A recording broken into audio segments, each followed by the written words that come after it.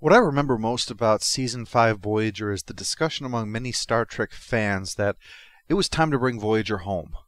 What they were doing was so disconnected from the idea of a ship stranded far from home with no support or backup, with their mixed crew being a non-issue for almost every single episode, with the fight of the week being a minor inconvenience easily sorted out despite them supposedly having no allies or space docks. It just seemed time to bring them back and do their thing in the Alpha Quadrant, to not only justify all the reset buttons they hit every episode, but to also give them something new to work with, like handling the post-Dominion War fallout, or Janeway having to do less of her own initiative and more having to carry out assignments that she's ordered to do. But that's not what happened. Instead, as Season 5 neared an end and they were trying to decide what this season's cliffhanger would be, they seemed to once again want to remind what the show was supposed to be about, rather than have it be about that thing. Equinox, a Starfleet science vessel currently under some kind of attack, led by the comfortingly named Captain Ransom, and played by the even more comfortingly named John Savage, is dealing with the fact that their shields are failing, so he orders them to drop the shields completely to start the recharge cycle. But that will mean vulnerability for 45 seconds. But they pick up their guns, which means they're not expecting an attack on the ship itself, but rather inside this very room. And sure enough, gateways open, and they begin to shoot the gateways. Because as we've established, the first instinct of a scientifically trained, highly enlightened graduate of Starfleet Academy, when they see a hole in space, is shoot it. But out of the gateway swoops some creature, and it looks like Slimer has discovered Atkins. The skinny little alien swoops in and turns one guy into a mummy. Certainly an intriguing teaser. When we return, Seven shows Janeway and Chakotay a recording of Ransom's distress call, and Janeway says it's bad news for them because the Equinox is a Nova-class starship made for short-term scientific studies, not for running across the galaxy while the captain's making goo-goo eyes at an Irish barkeep or something. While talking with Seven, Janeway reveals that she's always kind of admired him, which of course explains Were there any other reports of missing starships? Not to my knowledge. that she didn't even give a crap that he'd gone missing. They rendezvous with the Equinox while they're still being bombarded, so when Ransom pleads to surround Equinox with Voyager's shields, Janeway quickly has them do that. During the brief time when they're getting ready to do it, there's a weird high-pitched whine which is either a sign of alien invasion or that Neelix has discovered someone raided the pantry again. The shields put an end to it, so they beam over to the Equinox to check out the condition of things, and it's pretty grim. For starters, someone seems to have turned the warp core into a microbrewery. Also, we discover that the Equinox crew is jerkied. The guy they find has been completely desiccated. There's not a trace of water in his entire body. So they start looking for crew members, which operates under the same rules as finding small puppies. Whoever finds who gets stuck with that person following them around for the rest of the story. Chakotay finds this blonde engineer under some fallen crap, and Harry finds this guy under even worse crap, but he knows what's up and quickly assigns Seven to take over the role of having found him. Harry knows that if he becomes a major player in this episode, he's just going to wind up with half his fluids sucked out and spend the cliffhanger over in sickbay. Talk to him, keep him calm. To help you keep calm while you're completely helpless, I've decided to leave you alone with a Borg. You're welcome. Down below, one poor bastard has been stuck in this room, bombarded by hostile aliens for who knows how long, starved, exhausted, years trapped on the cramped ship. The only comfort he has is knowing, hey, it could be worse. He could have been stuck with odious alien comic relief. Oh! Here to help you! Poor bastard. Didn't even know when he had it so good. Janeway's finally found Ransom on the bridge, who insists that he be treated here, on his bridge. But Janeway demands that he return to their sickbay, despite all the times that she said exactly the same thing, or just flat out refused to be treated at all. When I do it, it's bold necessity. When anyone else does it, it's flagrant stupidity. Perhaps there's some comfort to be offered. So, how's Earth? I wish I could say. I'm just kidding. Comfort is the rewarding of weakness. They have a brief funeral for the fallen in the mess hall, but now it's time to get down to business. The aliens have been attacking the Equinox for weeks, so she's in rough shape and is going to need fixing. But it also means they have tons of data on what they're up against. So it's time for what they do best, tech until we have a technobabble solution to the problem. There's also an added wrinkle to the character dynamics. The first officer, Maxwell, is Tora's ex-boyfriend from the Academy days, so Tom's a little jealous. Don't worry, them fighting over this would have the shippers up in arms, so aside of looking uncomfortable for this scene, that will go nowhere. But you're probably not surprised to find that out. As I mentioned before, it was often the habit in Star Trek to come up with the first half of the cliffhanger with no idea of where it was going, so you'd often have setups that would be forgotten by the time Part 2 came around. The only way their past relationship matters is that Torres helped teach Max a lot of engineering stuff, and he gives her the annoying nickname of BLT. Well, turkey platter, what do you say we go to work? Harry Kim, where funny goes to die. Meanwhile, blonde engineer goes to Chakotay to request assignment to Voyager's teams instead of the Equinox, since she's got a bit of shell shock after all those weeks of being terrorized by aliens. Such a clean ship, I'm used to falling bulkheads and missing deck plates. What's it like living in a world without consequences? She likes the idea of that so much she asks if perhaps she could be assigned to Voyager permanently. I don't think your captain would appreciate that. He's got a skeleton crew as it is. More of a mummy crew than a skeleton crew. She's so severely affected by this that she can't even stand being in the turbolift for long. The fear of being in a confined space when Slimer shows up has given her claustrophobia. Though I don't know if it qualifies as an irrational fear if being in tight spaces can indeed be a death sentence. The only advantage the humans have is that the aliens can't survive longer than a few seconds in our reality before returning to their own. So the plan is to devise a way to catch and hold them once they enter, so that they'll get the message that attacking is suicide. This is Maxwell's suggestion, played by Titus Welliver, who, when not doing action scenes, plays the part like he's narrating an episode of Modern Marvels. They actually have a multiphasic force field apparatus they use to examine one of the aliens, but it's in the research lab, and there's way too much radiation to go in there, unlike, say, the surface of that planet with 6,000 isorems from Friendship 1 that they just merrily strolled around on, though we still don't know what an isorem is. I like the suggestion someone gave that ISO is just their way of dropping the F-bomb. It does cause a lot of these scenes to make more sense. So while they head off to get the schematics, Janeway feels the need to comment on the way Ransom runs his command. I couldn't help but notice your crew calls you by your first name. Yeah, you'd almost think the crew had become a family, huh? They also trade notes on baddies. The first week after their arrival, the Equinox ran into aliens. And of course it was not the Kazon because that would make sense. Half the crew was lost against these aliens, and after that it was downhill, the crew having to struggle day to day to survive. It's meant breaking a few rules along the way. The Prime Directive. How often have you broken it for the sake of protecting your crew? Broken it? Never. Hinted on occasion. Oh, come on. You bent over backwards to justify doing it those times when you did, which I wouldn't mind if you weren't so judgmental and thick-headed when there were lives at stake in other situations. The fact that you felt that exploiting a species demanded interference when planetary annihilation is just met with a shrug? Well, that explains what we're soon going to get. Janeway talks about protocol and regulations, but most of the time she just does whatever the hell she wants and rationalizes it away while the script gods all tell us that this was the way things would work out for the best. Anyway, they find the Equinox plaque on the floor to put back up, but while Janeway says it's a good omen, she doesn't realize that that's actually a metaphor.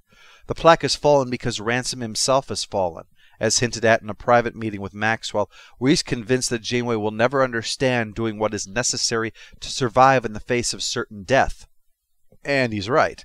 Janeway is quick with speeches about Federation ideals, except for the times when she's justifying her plans when they conflict with Federation ideals.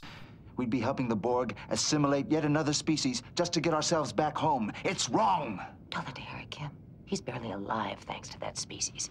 Maybe helping to assimilate them isn't such a bad idea. We could be doing the Delta Quadrant a favor. Speaking of Scorpion, let's get back to Seven, who's with Noah now, because he was imprinted on her during the rescue and all that. You might recognize his voice if not his appearance, because he was Snarf over on Enterprise. But rather than tiring us with their banter, they have a little escalation of tension as the aliens focus their attacks so that the shields drop in one area briefly. So after that pants-filling interruption, it's time to step up the game. They can make their multiphasic defense system work, but it will take 14 hours to implement on both ships. So it's suggested that they focus only on Voyager, which sounds reasonable. And so they'll totally abandon the Equinox forever, which sounds stupid. True, the aliens may start trashing the Equinox out of spite, but the entire plan is really to convince the aliens that attacking just isn't worth it. So why not just wait until things die down, then install it on the Equinox at that point just to be on the safe side? Because having a second ship would have been invaluable lots of times. So it's worth gambling holding on to it. Not to mention that it's Ransom's ship. Janeway can't just decide to start stripping it for parts. Oh, my mistake. I shouldn't have said can't to Janeway. Starfleet Regulation 191, Article 14. In a combat situation involving more than one ship, command falls to the vessel of tactical superiority. I looked it up this morning. Why am I not surprised that your to-do list included finding a way to pull rank even to someone of equal rank? Obviously, the spirit of this regulation is for space combat engagement, one vessel to order the plan of attack. But Janeway will apply the strict letter of the regulations. Aliens are attacking, thus it's combat. And command means I can unscrew every damn toilet on the Equinox and beam it on board if I want to. Please remember this philosophy. It's going to be important later on. And do note that by depriving Ransom of his ship during the combat situation, it will ensure that even after the crisis passes, that Janeway will be in command. A move that would have been right up Parody Janeway's alley, except this plan didn't allow her to thump anyone. And really, as an aside, I find it hard to believe that stripping the Equinox like a chop shop would take less time than installing a security upgrade would. Even updating Norton doesn't take that long. Let's start with your dilithium crystals. What we have left of them. I'm afraid we only have a few isograms. Now, there's no need for that language. She suggests that perhaps instead of dismantling it, they should focus on supplies, although that makes abandoning the Equinox make even less sense. But it's the end of Season 5, so hey, why start now? They spend some time mentioning a few of the other horrors that they've run into, and if you think the Voyager crew is probably thinking, wow, that had to be rough. I don't know what we'd have done if we had to go through that kind of stuff. Well, congratulations on having put more thought into this than those working on the episode, because the sympathy over Ransom's dark secret and the actions of the crew is going to amount to jack squat. Holodecks, potlucks, talent nights, sonic showers, warm beds, and fresh uniforms. These people should be amazed at how lucky they've been by comparison, but nope! You'll get to see that next time when their deep dark secret is revealed. At the end of Alliances, Janeway gave a speech about how sticking to the principles of the Federation was their best way of ensuring they would get home. And of course they did, and everything worked out. Because it's the only message the show has. Those who do the wrong thing are bad and will come to a bad end. Except Ransom tried the same thing, and half his crew died in the first week. His harsh lesson was that the right thing doesn't mean that you automatically get to live. It often means you'll be giving those who do the wrong things an advantage. Thus why he can ask the question, and Janeway can so casually dismiss that question. That protocol was written in the Alpha Quadrant. I'm not so sure that it makes much sense out here. The regulation stands. Ransom's assembled his senior staff, Maxwell, Noah, and Blonde Engineer, to discuss how to steal the special shield generator. Maxwell had gotten all the info while sweet-talking Torres. The others want to stay with Voyager, but Ransom is convinced they're ready to go home. They just need to see this through a little longer. But Seven's already noticed something odd. The radiation in the lab didn't dissipate. Someone deliberately rerouted stuff so that it would stay flooded with radiation. So they decide to send the doctor over to investigate, and he finds the remains of one of the aliens in a chamber, which the music and cut to commercial says is ominous. You know, even though the Equinox crew had already said they caught one of the aliens and that they die when they're caught. So it's kind of like the same shocking reveal that shows Janeway has a coffee mug. But the answer is eventually revealed. They were up to no good, trademark. It looks like they were breaking down the aliens' tissues into some kind of material, probably to serve as a fuel source or possibly to make gas station hot dogs. Well, this revelation requires a conversation with Ransom, and of course all conversations with Janeway require several people with weapons drawn. Janeway reveals what she knows, that the reason for the attack is in response to what Ransom did, capturing and killing the aliens to serve as a fuel supply. Ransom, I want you to know one thing. I am disgusted with you. You did the worst possible thing imaginable for a Starfleet captain to do. You got caught. Now, let me be clear. What Ransom did was a terrible thing. I am not trying to say what he did was right. And he certainly does owe it to Voyager's crew because, well, they would be dead right now if they hadn't come along. And it will probably seem like I've got an axe to grind here, but having seen all that I have seen, It just seems to me Janeway is not the person to pass judgment on anybody in this situation. Starfleet Regulation 3, Paragraph 12. In the event of imminent destruction, a captain is authorized to preserve the lives of his crew by any justifiable means. Regulation, point, set, and match. She may not like it, but it all hinged on what is justifiable, and that would fall under the purview of the captain, likely for review by Starfleet Command, not someone in temporary command of a fleet during a combat situation. But I doubt that protocol covers mass murder. In my judgment, it did. Unacceptable. perhaps. But the same regulations that say that Janeway can order Ransom's crew to abandon their only home for the past 5 years and leave it behind says that Ransom doesn't have to answer to her for what he's done. But he does explain what happened to them. They were broken down, helpless, and completely out of power and food. But the system they had reached had friendly aliens, and during the ceremonies they used this special sacred pencil holder to summon some aliens which give off antimatter, spirits of good fortune, which they would have to be since the observers didn't die almost immediately from the antimatter hitting all the matter in the cave. They built the containment unit only to observe it, not knowing that it would die. When they realized, though, that it could be used as a fuel source, well, they used it, and thanks to that discovery, they were able to travel 10,000 light years in weeks.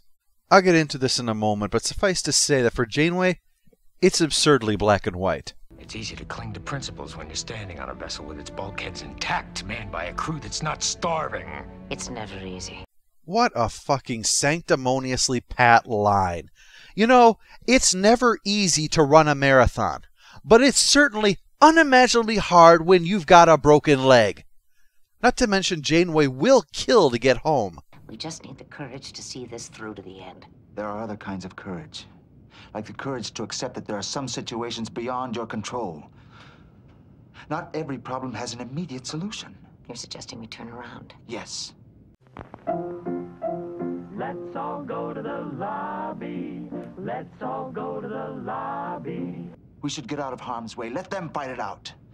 In the meantime, there's still plenty of Delta Quadrant left to explore.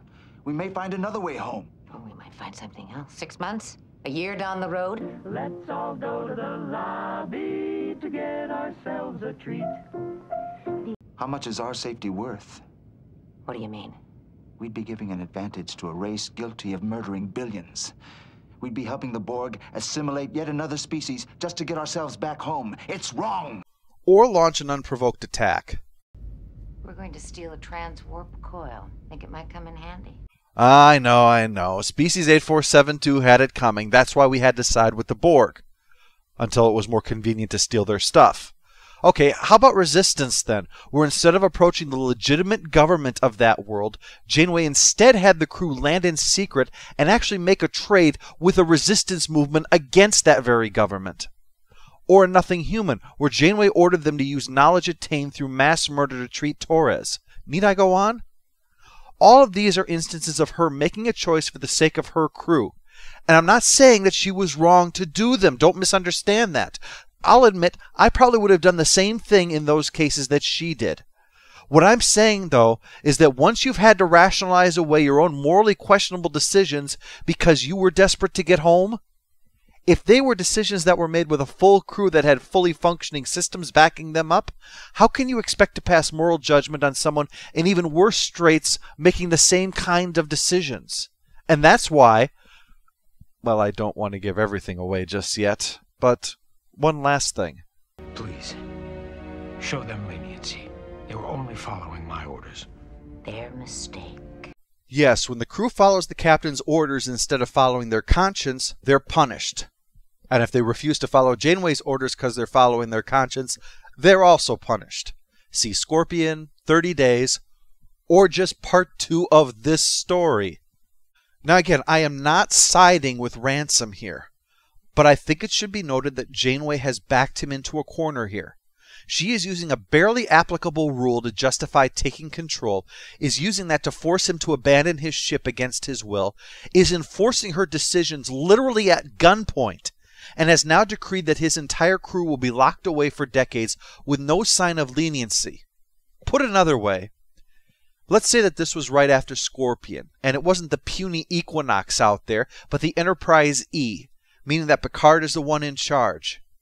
Would Janeway allow Voyager to be lost and her crew to be locked away because Picard finds aiding their mortal enemy and even developing and using biological weapons in a war that she knew little about to be a betrayal of Starfleet principles? Do you see her sitting quietly in the brig for the next 30 years? Would you expect her to try to escape back to her ship with her crew as Ransom will? Because I don't doubt for a minute that she would. And that's the problem I have. All those decisions that she's justified to herself, including ones she's claimed were for the almighty Prime Directive, the highest Federation principle, because, of course, you can't play God. You can't interfere in other people's affairs because you don't know what the consequences will be. You negotiated an agreement with the Borg Collective. Did it ever occur to you that there were those of us in the Delta Quadrant with a vested interest in that war? Victory would have meant annihilation of the Borg, but you couldn't see beyond the bow of your own ship. I'm not seeing where you're going with this. In my estimation, Species 8472 posed a greater threat than the Borg. Who are you to make that decision? A stranger to this quadrant. There wasn't exactly time to take a poll. I had to act quickly. This should really be placed in textbooks on diplomacy, so people know what not to do. Species 8472 was our last hope to defeat them. You took that away from us. I am sorry for what happened to your people, but try to understand.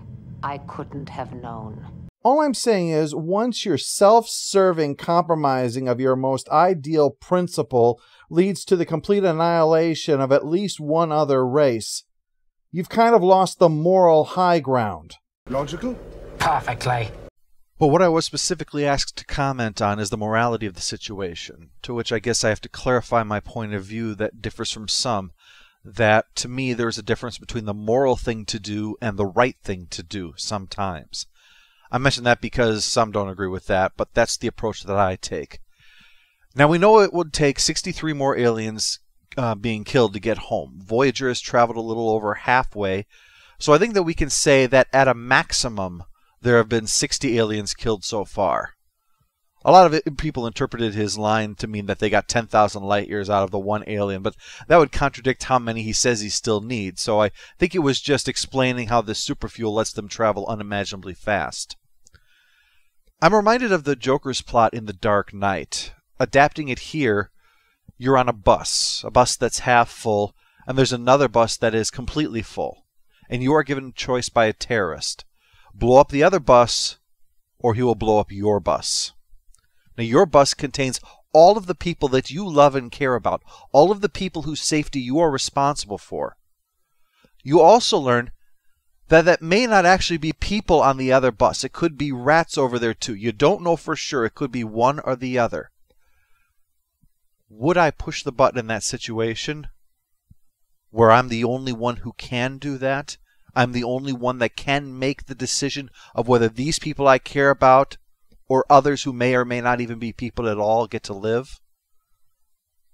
I'll admit that I probably would. Of course, I'm not a Starfleet officer, but then I also haven't spent half a decade watching people I was responsible for die either.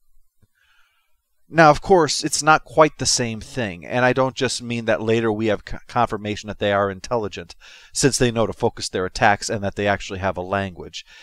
It's not one push of a button. It's one at a time, over and over, and it required ordering the crew to be culpable in that. At the same time, looking at episodes like The Siege of AR-558, seeing how living under constant terror without relief or resources, not for days or weeks, but for years with no end in sight, and one day to have the answer fall into your laps to end all of that forever as the devil whispers in your ear, salvation. Just reach out and take it. Wring the life from its tiny body, and I'll give you everything you ever wanted. Sacrifice another life on that altar you built to me and lose a little bit of your humanity with each victim, but humanity won't get you home. I will. And what's the worst that will happen? You'll be court-martialed? You'd trade your mother for the comfort of a Federation penal colony compared to what this is, wouldn't you? I can't think it's moral. I'm not even sure I can think it's right. But I think it's a temptation that few in Ransom's position could possibly resist. Now, some might point out that Ransom pushed to go home rather than stay on Voyager when his crew wanted to, which could suggest that Ransom's not giving into temptation to do a terrible but necessary thing. He just doesn't care. But at the same time, despite Voyager looking ludicrously pristine for the circumstances, they are still stranded out here, and having mentioned multiple encounters with the Borg, well, that doesn't set a person's mind at ease that things are going to be easy going from now on. In essence, it's kind of like joining the prison settlement in The Walking Dead. It sure as hell beats being stuck in the wilderness, but you're only safer. You're not actually safe. And comparing safety with just a little safer, well, I'm not surprised that finding out the way that Janeway runs her ship, that Ransom would choose to take his chances trying to get back his way. One last thing before we get back to the episode. While it may have been that the creators were 100% in agreement with Janeway, I'll say that even if it wasn't intended, it gave us a great thing that Voyager rarely did. Two options in a situation where both were bad and there is no third way out. Because for Ransom, it was either stay true to your principles and lead your crew right into their graves, or find a way out of this hell at the cost of becoming a mass murderer. Janeway's "it's never easy" concept speaks volumes about her naivete in comprehending how endless suffering can erode the human spirit and make the unthinkable seem reasonable. She's effectively comparing 5 years of hopelessness and loss and starvation with having to handle an ornery diplomat. The decision is not so easy when people look to you for answers, and the only one you have demands your soul as payment. Not everyone has her ability to look at a desperate crew and look them straight in the eye and tell them they'll die for her principles. And honestly, I think it says more about her than it does about Ransom. Well, they want more info on how to communicate with the aliens, so in addition to getting help from Blonde Engineer, sorry to keep calling her that, but I only heard her name once and it was in Maxwell's droning voice, so I kind of nodded off. And so they're sending the Doctor over also, and he activates their EMH, and is only too happy to spill how he's got a mobile emitter. After all, how else is he going to explain how he could be in another ship's sickbay, one with a holoprojector in it? So when the Equinox EMH reveals his ethical subroutines were lost, he knocks out the Doctor and swipes it, and takes his place on Voyager. So he fills a med kit with phasers and lets himself into them on the pretense of treating a virus, so they can now escape and swipe the new shield generator. Bad form, certainly. But that's part of what I mean by saying Ransom has been backed into a corner here. If Janeway had let them return to their ship like they wanted to, instead of just dumping it in space just 'cause, they would have been able to build their own instead of needing to swipe Voyagers. But that obviously pisses Janeway off anyway. Stealing technology from other people is wrong, unless I do it. To make matters worse for Voyager, Seven was analyzing the engine modifications that allowed them to use the converted biomatter as fuel. This was so they could learn how to talk with the aliens, much like if you wanted to learn English, you'd examine how a crematorium works. So Morla, Blonde Engineer, I finally found her name, stuns her so that the Equinox can take off, and she's brought along for the ride, while Voyager's left behind shooting the fissures, and cliffhanger.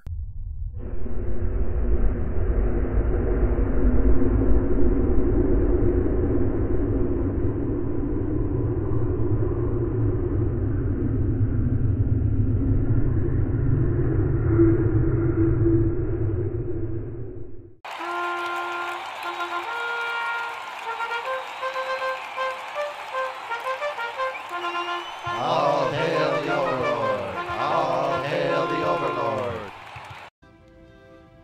I'm afraid.